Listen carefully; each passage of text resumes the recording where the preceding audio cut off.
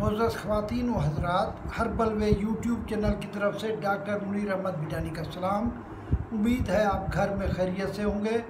अल्लाह ताला आपको पूरी दुनिया को कोरोना की मुसीबत से आज़ाद करे और हम ताकि हज उम्रे करें और अपनी आज़ादाना ज़िंदगी गुजारें।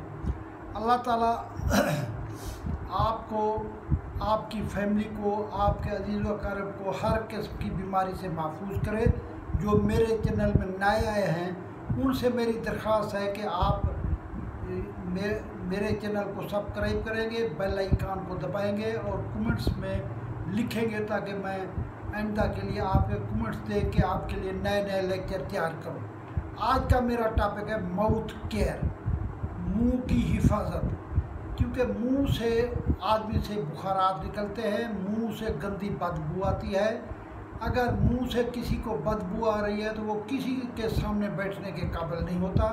इसलिए माउथ केयर जो है उसमें 4 चीज़ों की वजह से ख़राबी होती है। सबसे पहली ख़राबी होती है कि दांत मैले हों तो मुंह से बदबू आती है।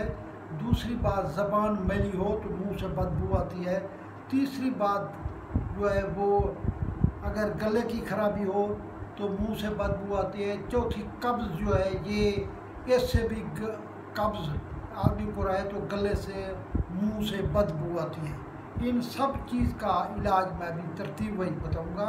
सब्ज़ धनिया चबाने से मुंह में गंदी बू चली जाती है और अच्छी खुशबू मुंह से आने लग जाती है।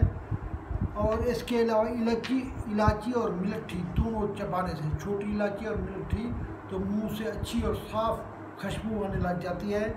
तुलसी के पत्ते चबाने से, खाने के बाद चबाने से मुंह से बदबू चली जाती है।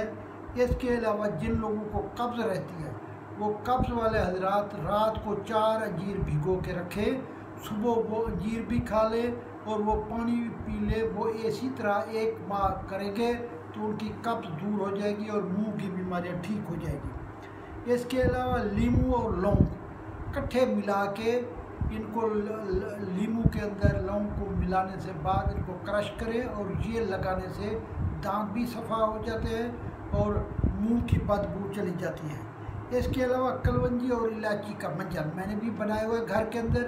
कलवंजी और इलायची के मंजन करने से मुंह की बदबू चली जाती है।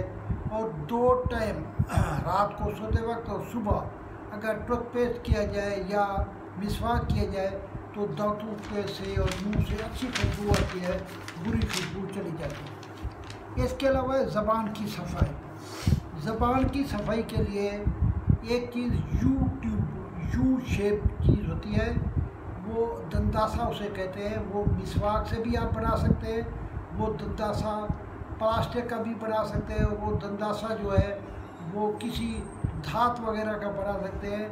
वो ज़बान पर फेरा जाता है, उससे ज़बान पे खराश ना आए। लेकिन ज़बान की मैल जो है वो जब ज़बान से उतर जाएगी तो गले में भरा हुआ बलगम भी उससे निकल जाएगा। ज़बान के ऊपर नाजुक नाजुक टिश्यू गुजरते हैं और उससे जब आप मसाज करेंगे दंतासे से, उसके मसाज करने से आपके तमाम सीने के अज़ा फाल हो जाएंगे। टॉन्सिल और गले की खराबियाँ भी उससे ठीक हो जाती हैं।